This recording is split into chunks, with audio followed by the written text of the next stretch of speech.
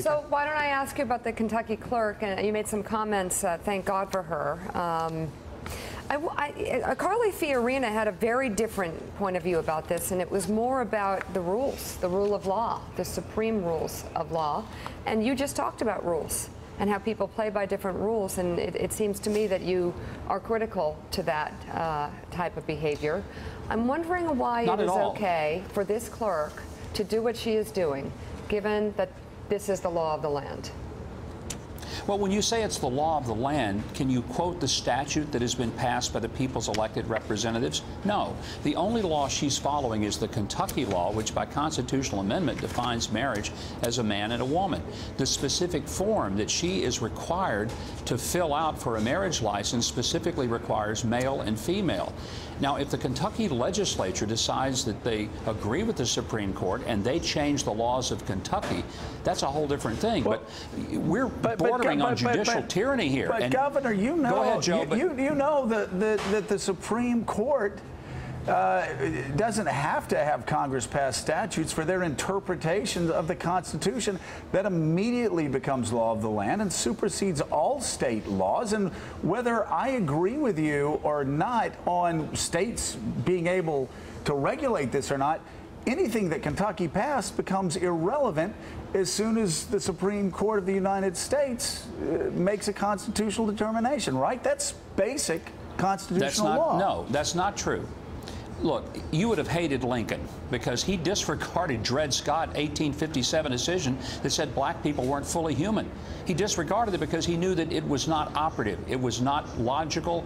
Jefferson warned against judicial tyranny, which he said would be the case if we ended up allowing a court ruling to become law without the other two branches coming into agreeing. When I was governor and the state Supreme Court had a ruling on school finance, we didn't just start writing new checks the next day. The legislature had to come up with a new funding formula.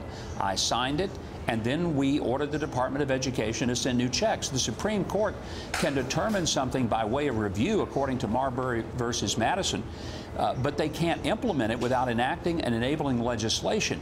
And I think we're getting close to what Jefferson said when he said that if we allow the judicial branch just to make up law without the people's elected representatives, you turn the Constitution into a thing of wax. And that's why I believe it's time for us to have a real clear understanding of what should be something that we learned in ninth grade civics, that the Supreme Court is not the supreme branch, it's the Supreme Court. And it certainly is not the supreme being. It cannot overrule the laws of nature, and the laws of nature's God. So I guess I'll try this a different way. I want to be careful because I don't want to create a situation in that specific courthouse or add to it. But why thank God for her? I mean, there's a lot of judgment being cast on both sides of that story, which I don't want to get into, but it's pretty hypocritical. Why thank God for her? And do you actually want to see other court clerks doing this? Well, I want people to stand up for their convictions. I want them to have the courage of their convictions, not to acquiesce to a court ruling that well, again, I would say to you, it is the interpretation of 5 unelected lawyers on the court. That's the way John Roberts referred to them in his scathing dissent, which was absolutely brilliant. But those lawyers are Supreme Court justices. So do I decide what laws I want to follow and what laws I don't want to follow? No, we don't have that option, but I'm asking you, tell me the statute, tell me the specific law, other than the law that that clerk is operating under, which defines what the marriage license looks like. There wasn't a statute after Brown v. Board of Education that was passed, but it became the law of the land immediately thereafter, and Dwight Eisenhower got the National Guard enacted because that was the law of the land. You didn't have Arkansas or Alabama or Georgia pass state statutes. So you had the Supreme Court of the United States defining what the Constitution said. Same thing occurred after Roe v. Wade in 1973. Again, whether we agree with or disagree with these decisions, neither we as conservatives or our duly elected officials in the state government have the right to decide what Supreme Court decisions they're going to follow and which ones they don't follow. Is that correct, Mike?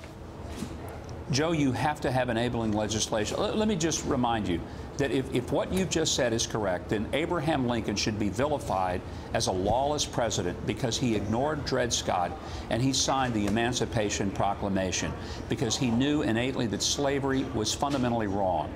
And he refused to acknowledge the Supreme Court's decision, as did Jefferson on the Alien and Sedition Act.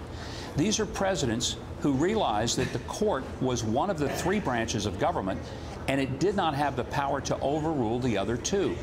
I just think it's time for us to have a serious reminder of that the structure of our government was three equal branches. And the court, if it is allowed to make a ruling, then we just throw up our hands and say, well, it's the law of the land. There's nothing we can do, nothing we can say. We have to just fall in line and accept it there is something without even questioning it. There is something that we can do. We can, if I'm a conservative, and I believe that this, as I do believe, that this should be handled by states and not the federal government, I can vote for somebody like you who I know will select justices who will have the same viewpoint as me.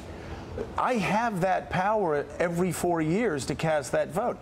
But I don't have the power to decide which Supreme Court decisions I'm going to agree with and which ones I'm not going to agree with. It's different to agree with them, but to enact them without any enabling legislation.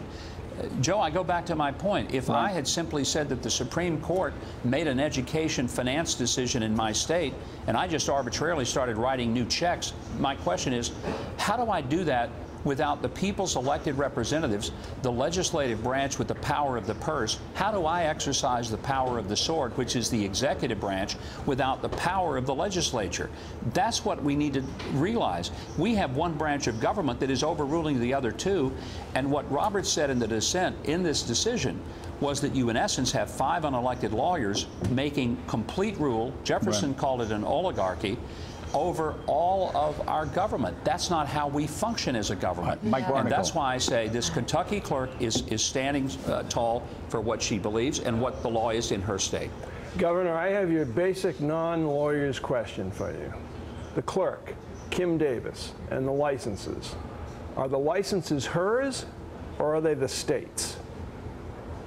They belong to the state, and the state specifically requires her to fill it out with male and female. And until they change that, I don't see how you can ask her to violate what is on that form and the Kentucky Constitution, which is explicitly clear. Are driver's licenses or fishing licenses next? I'm not going to give a driver's license to someone in the same-sex marriage. I mean, where does it end? I don't know that there's anything on it. You know, that's a real stretch to go there because I don't think you're required to list your gender in order to, you know, to get a fishing license. But we're talking about marriage. We're talking about an institution that has survived and served this civilization for over 5,000 years with one definition.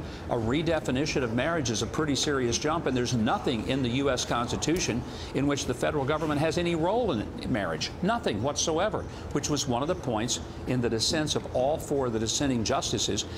In order to reach this decision, they had to go out and pick up words like spirituality and intimacy. Those aren't constitutional protections, and they made up a law. 2 of the justices had performed same-sex weddings. They should have recused themselves.